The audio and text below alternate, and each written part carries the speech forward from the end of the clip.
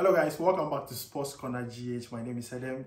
But before we jump into today's sports activity, don't forget to like this video, subscribe, and also don't forget to leave a comment down below. Let's dig in. So in today's video, let's talk about Inaki Williams. Yesterday, Inaki Williams featured for Atletico Bilbao versus Valencia to help Atletico Bilbao go to the semi-finals of the Copa del Rey. He gave two assists, but he's not being talked about enough in Ghana, and I think this is high time we talked about Inaki Williams. 2 assists, one led to the goal Nico Williams scored.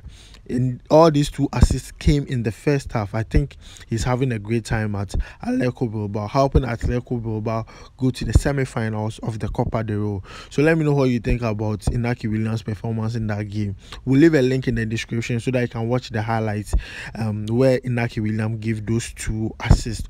Also, to another story, Ajax coach has been sacked. He has been fired after some poor run of games at Ajax. The investors can testify that. Ajax has been, destroying our bet slips of late. When you want Ajax to win and then they'll go and play draw, they'll go and lose. In the last 7 games, Ajax has not been able to win any Eredivisie game, and I think it's very bad in my opinion. So the coach has been fired.